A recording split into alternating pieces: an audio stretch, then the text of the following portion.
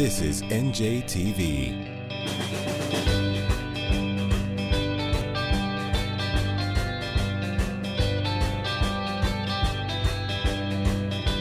From the production studios of Montclair State University, this is NJTV News with Mike Schneider.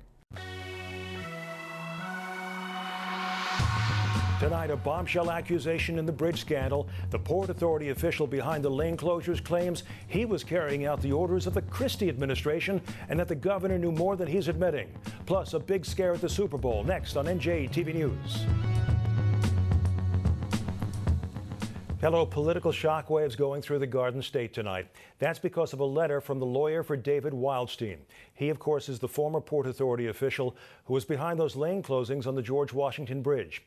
In a letter to Port Authority officials, Wildstein, through his attorney, now says that he was acting on the orders of the Christie administration, and he claims that, and these are his words now, that evidence exists tying Mr. Christie to having knowledge of the lane closures during the period when the lanes were closed. And that is a key point. Because listen to this clip from the governor's news conference on January the 9th. Listen to where the governor appears to say he didn't know about the lane closings until after the fact. I had no knowledge of this, of the planning, the execution, or anything about it. And then I first found out about it after it was over. And even then, what I was told was that it was a traffic study. And there was no evidence to the contrary until yesterday.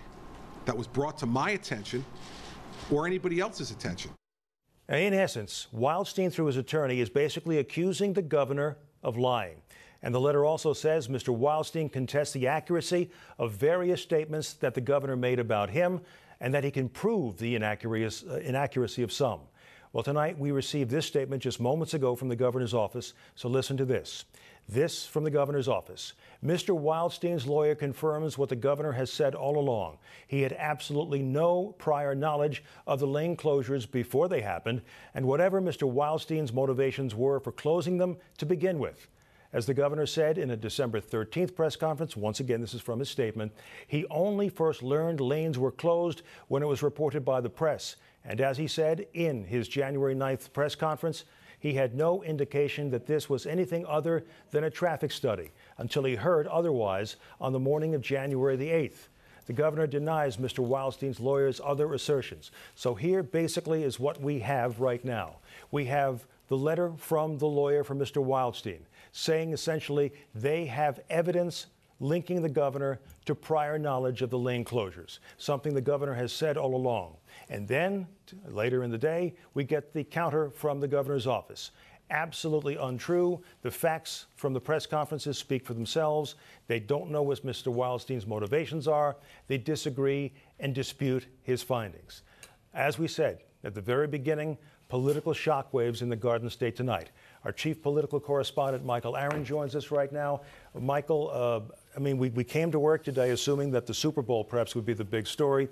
We knew that this story was developing, but this is something of a bombshell. This is a bombshell, Mike, and it's hard to figure out the dimensions of it. When you first hear about it, and you first hear that Wildstein and his lawyer, Alan Zegas, have put out a letter saying the governor wasn't telling the truth, you think, oh my goodness, this is the end for Chris Christie. But then the more you look at what the Alan Zegas letter actually says, and then you hear what the governor's office says in reply, they might not be that far apart.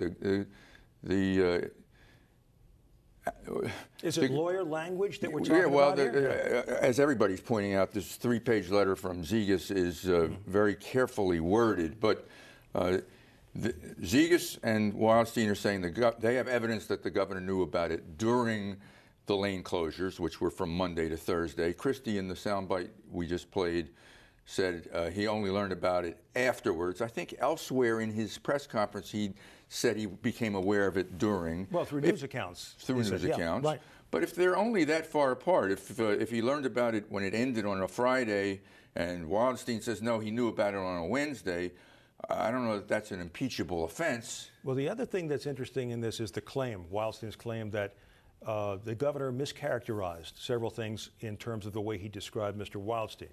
All vanity aside, Wildstein says he can prove the inaccuracy of those things as well. What are we to make of that? Well, that's not as important as what the governor knew about the lane closures. What he said about Wildstein was, I was class president and I was an athlete. He was, I don't know what he was doing, the governor said, implying we weren't such good friends. And creating some separation. Michael, I'm going to ask you to hold on for a second. Senator Loretta Weinberg is on the phone right now. Senator Weinberg was in the eyes of many, the driving force behind this investigation. She's the co-chair of the Select Committee now investigating this situation on the bridge. Senator, what was your reaction when you heard this story suddenly break?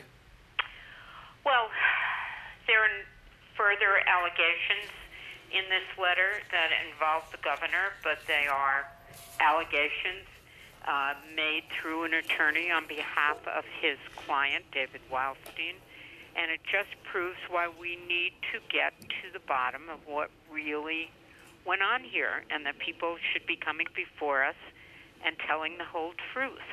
And I want to point out something else. There's something else kind of interesting in the letter, and again, an allegation made on behalf of Mr. Wildstein, through his attorney, on behalf of Mr. Wildstein. And he maintains that a Port Authority attorney counseled Bill Baroni for his appearance before the Transportation Committee. And he says that counseling went on over a period of 4 to 5 days, and that Mr. Wildstein was present for most of it, according to this letter. What do you make of that, Senator? Well, what I make of that is, if in fact that allegation is true, and if in fact an attorney for the Port Authority counseled Mr. Baroni to give a cover-up to the Assembly Transportation Committee, I find that another very, very disturbing allegation that needs to be explored. What this letter, I think it's pretty well accepted by everybody, that what Mr. Baroni came and said, not under oath and not as a result of a subpoena, but what he told the Transportation Committee was untrue. There doesn't seem to be a traffic study that was testified to by the Executive Director, Pat Foy, and there are no private lanes or roads from Fort Lee to the George Washington Bridge. Senator, let me just ask this so I'm absolutely clear as to what you're actually saying here. Are you implying or stating outright that the attorney for the Port Authority would have coached or counseled Mr. Baroni to lie when he testified? I'm saying that is an allegation in this letter. And to me, that's a pretty serious allegation. And I think we need to get to the bottom of it. Well, where do we go from here? At this point, I've asked you this before, and I've asked Assemblyman Wisniewski, the co-chair, as well. If this investigation could lead to the governor being subpoenaed to testify, is that a possibility now? Well, the governor's office has been subpoenaed for documents, and based upon what we see when those documents are due on Monday or beyond, I'm not sure. I know that some folks have asked for some extensions, which our attorney thought were appropriate. So I'm not sure exactly what's going to come in on Monday or what the attorney will be granting some extensions for. But I think we have to wait and see what's in those documents and then decide as we go ahead. But these are some carefully worded, I think, allegations in this letter, and it just proves that this committee needs to forge ahead, and on behalf of the people of New Jersey, needs to try to find out what the truth of this whole sordid saga is. Senator Weinberg, have to leave it there. We appreciate your being available to us. Thank you very much. Thank you. Happy Super Bowl, everybody. Indeed. There is a game coming up on Sunday. We're going to talk about, in fact, some of the developments that occurred today in and around the Super Bowl, some criminal activity perhaps, or at least the appearance thereof in a major investigation that was launched. More on that in a couple of moments. But rejoining me right now, once again, is our chief political correspondent, Michael Aaron, and Congressman Frank Pallone as well. We'd planned to talk to you today about a number of issues, but this seems like a good time as any to bring this up. What do you make of what you've heard today? Well, I certainly get the impression from the Wildstein letter or his attorney's letter that he is suggesting that the governor wasn't telling the truth. That in fact the governor did know, and if that's the case, that that there is the situation here where they're alleging that the governor didn't tell the truth. I mean, that's obviously a very serious problem for the governor.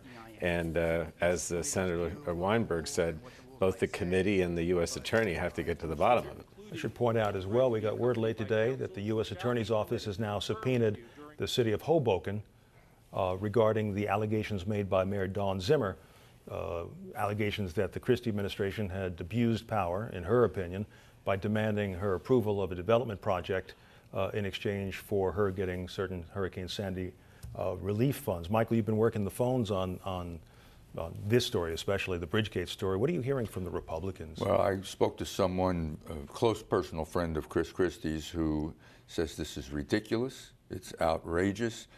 This is so unfair what's being done to him. This has never been done to anybody else before. What do you think is being done to him? I guess the media pile on, or the Democratic pile on, or a combination of the two. He didn't specify. I think what's also interesting is the timing of this. Wildstein and Wildstein says that he knows some things that were wrong in Christie's characterization of their relationship. Wildstein may well have been insulted by what Christie said about him, and to put this out Friday evening before the Super Bowl looks like it looks like the two of them have now really diverged. We didn't know until this point whether Wildstein would try to protect the governor anyway. It looks like this is almost a declaration of war against the governor. Look, interesting, because Wildstein's attorney, Alan Zegas, certainly at the hearing said, you want to hear more? Give him immunity. But the other thing, Wildstein himself is not available for comment. And Mr. Zegas, you tried to call today, and where is he? I called his office about an hour ago, around a little after 5, and the secretary said, oh, he's on a plane right now. So I guess they released the letter, and then he either went on a pre-planned vacation or decided to get away from the 30, 40 media calls coming in. Early on, there was talk that they were looking at the Christie campaign. Now it's the administration. That's different, isn't it? It is different. That's what brought this whole thing to where it is right now. The Bridget Kelly connection, the connection into the governor's office, not just something done by some rogues at the Port Authority or in the campaign. Congressman, we know that Senator Jay Rockefeller had talked about an investigation into the Port Authority. Do you think that this will spur more moves within the federal government to take a look? There was a call on Sean Donovan to investigate some of the Hurricane Sandy funding as well. I believe you were involved with that. Yeah. Look, I think so. I mean, look, I still think that the state legislative investigation is the most important one right now, and obviously the U.S. Attorney's investigation is the most important. But I continue to be concerned, as are some of my colleagues, over how this Sandy money was being spent or not spent. I mean, the fact of the matter is that we still have a lot of our constituents at the shore that have not gotten their money. They're on waiting lists. They don't know what that means. They don't know what the criteria are. And we keep hearing more and more accounts of how, money was going to other towns or, that don't seem to be Sandy related at all. Do you think politics is behind a lot of that? Or any of that, for that matter? There certainly are quite a few allegations now that Sandy money was going for projects that were not Sandy related or not directly Sandy related. And we have HGI, which was the agency that managed the contract, now having been fired. We're not told at all why or who's replacing them. So a lot of people at the shore who were waiting for their checks are wondering what is going on. And that's why I asked that HUD investigate HGI. Michael, before we move on, try to cover a little bit of what's going on with the Super Bowl and the fallout from this morning's strange, bizarre incidents. Senator Lesniak has floated the word impeachment today. Today. Apparently the Star-Ledger has an editorial that just came out within the past hour also saying that if these new statements are true or if the governor lied, he needs to resign or be impeached. John Wisniewski used that word impeachment 3 weeks ago, or 3 weeks ago, and then stopped using it as if somebody said, hey, you're going way too far too fast. who knows where we're headed. Well, we're headed to another week of covering this story, probably, but we'll pause for now. Weeks indeed. Michael Aaron and Congressman Frank Pallone, thank you so much. Thank Pause. you. We'll be back with more in just a moment. Don't go away.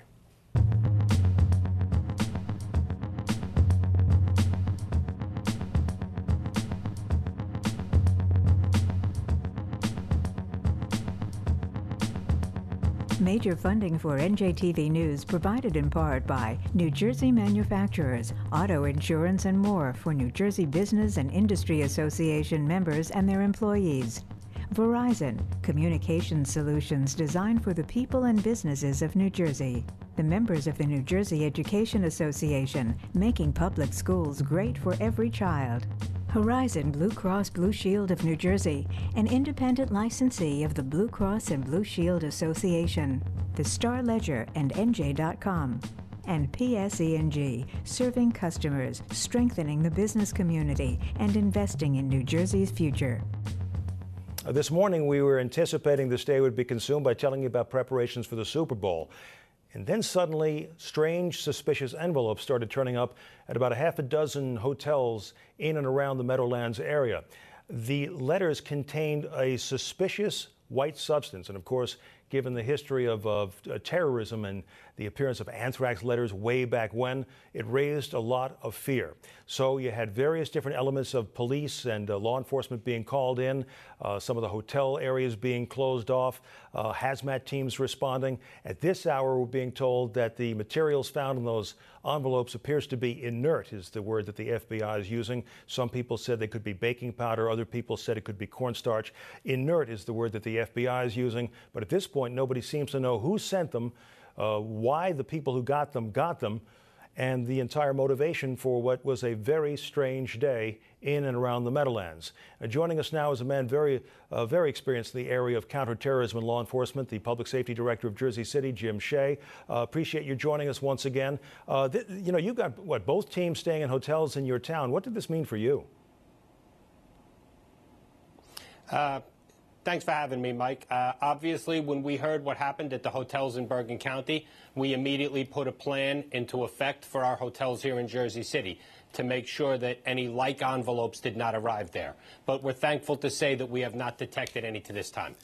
Your previous experience, of course, we've discussed on this program, NYPD, part of the Joint Terrorism Task Force. I've been told that the level of security for this Super Bowl is as high as we've ever seen virtually in this country. So when something like this happens, were all of the pieces in place necessary to respond? And from what you've been able to glean, did the plan work effectively? Oh, yes, absolutely. I think everybody involved can be satisfied with the response today. A response to an episode like this involves two parts. The most important and the first part is the safety of everyone concerned. And that's when the state, local, and federal actors responding together take charge of these letters and ensure that nobody has been hurt by them and that it's not a hazardous substance. Once that's determined, then it goes into the investigation phase led by the FBI Joint Terrorism Task Force. And that task force also includes state, local, federal partners working together to solve these crimes. One of the interesting things that we noticed in the newsroom this morning was very quickly we started getting reports about what the material was or might be. It was, by lunchtime that people were saying cornstarch or baking soda. Were there special assets in place that allowed law enforcement to make that determination much more quickly than in years past? Yes, there were. Obviously, the Super Bowl is what they call a Tier 1 event. There are multiple assets here to handle any possible scenario. This one has been anticipated and planned for, just like multiple others. In addition, sadly, since 2001, which you referenced before, white powder letters are a fact of life, and just about every major police department has assets to deal with them. Well, Jim Shea, we always appreciate your words of wisdom and your experience. We thank you very much, sir. Thank you, Mike. Always a pleasure.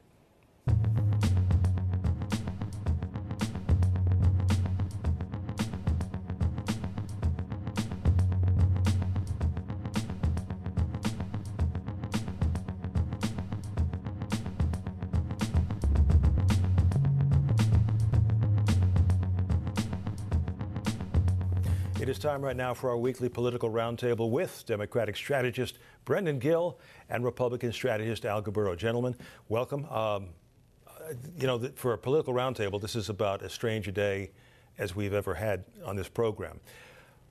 As a Republican, what goes through your mind when you hear what's being said by Mr. Wildstein about the governor? Well, Mike, I've read the letter that Mr. Wildstein sent to the Port Authority. Actually, his attorney sent to the Port Authority. I think it's a letter from a very good attorney who chose his words very carefully. I think when you read the letter, I don't think anywhere in the letter it talks about the governor having direct knowledge of anything that happened. And I think at this point, before anyone rushes to judgment, at some point the governor will address this or put out a statement. Would you like to see him do it, 5 minutes ago? I'd like to see him do it immediately, and I think that's probably what's going to wind up happening, because I think he spent 2.5 hours in a press conference, or 2 hours in a press conference, answered all the questions, and I expect him to stand by his words as being the truth. In that letter, Wildstein is taking issue with some of the words that were uttered at that press conference. Absolutely. Well, listen, I would agree with Al. I mean, I think the governor needs to speak. We need to hear what the governor has to say. I think this is not a time, I'm sure a lot of folks in my own party right now who might be watching this would love for me to pounce on the governor at this moment, but I don't think that's the time to do that. I think this is the time for the facts to emerge and to come out. I mean, already, and that's why when you introduced me, Mike, I was still looking at my phone. This story is literally changing. By the second. By the second and by the moment. Senator Lesniak has just said that if these allegations are true, that the governor should be impeached, or impeachment proceedings should start. So, what my point here is to say that we need to hear from the governor, and I think we do need to hear from the governor pretty quickly about these allegations. When you hear words like him, I mean, this is a man who just about a month ago, it was all, is he running for president? Of course he's running for president.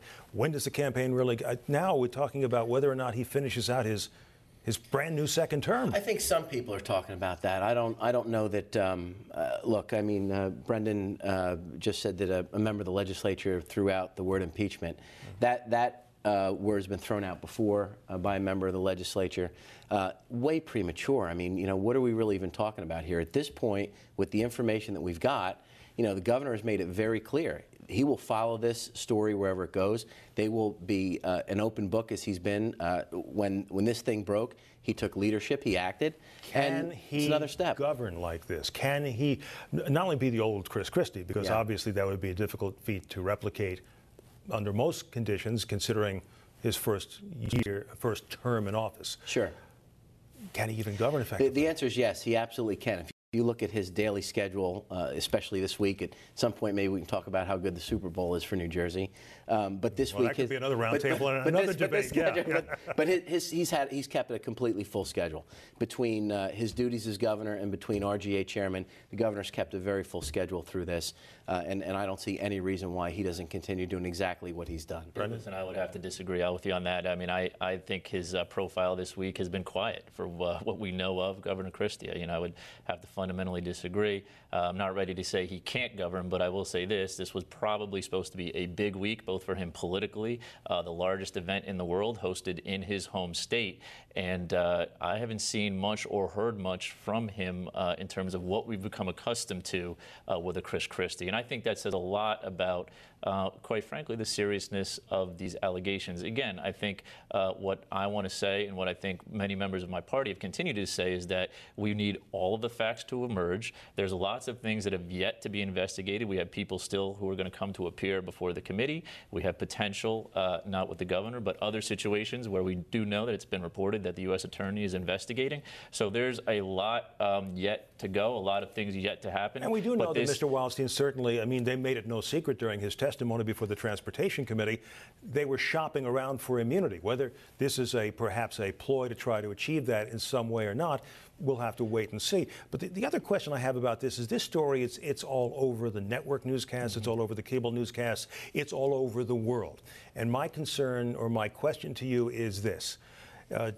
Does this say something about our state that ultimately hurts not only his ability to govern, but our ability to just do business as a state, to attract the kind of business that he wants to attract, to attract the kind of tourism, to grow the way New Jersey is supposed to grow? Does this hurt us? I don't think it does, Mike, and I'll tell you why. I think this is such a big story because it's about Chris Christie, and they've tried to make it about Chris Christie. He's wildly popular, has been wildly popular in New Jersey. He's been wildly popular across the country.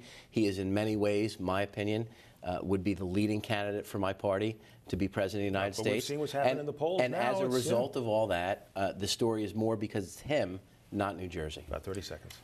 I think that's always been the situation with Chris Christie. It's always been about him, and I've been on this show and repeatedly have said that I think he's been the most political governor that we have ever had, and I think that's what you're seeing right now. There is no, unfortunately, political solution, and the loser ultimately in the entire situation, I do believe, are the taxpayers and the constituents in New Jersey who have folks who are focused on issues like this and not about issues of governing.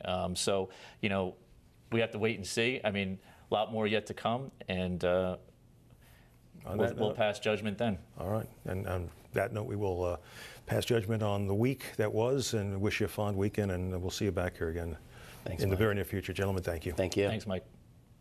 And before we go, a recap of our top story that developed today. Allegations from David Wildstein, the former Port Authority official, that in fact, when he was involved in the lane closings back in September on the George Washington Bridge, that he was acting on the orders of the Christie administration, and he claims that the governor knew about the lane closings as they happened. A statement from the governor's office insisting that the letter from Wildstein's lawyer actually proves what the governor said all along, that he was not involved, he had no prior knowledge of the lane closings at all, and that he stands by his statements as they were. The governor says he was not involved. That does it for us. Hope you have a great Super Bowl Sunday, and hope to see you back here once again on Monday. Till then, I'm Mike Schneider. Thank you for watching. Good night.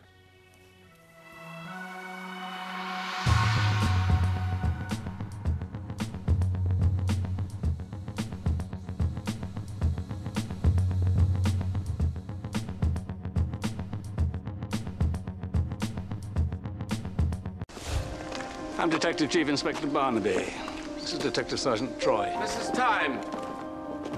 Miss Boxer. It's a double dose of your favorite crime-solving duos. The investigative gardening pair, Rosemary and Thyme. What's going on here? I think I know. And the homicide detectives of Midsummer Murders. Oh, I see. Catch them in action tonight starting at 8 p.m. on NJTV.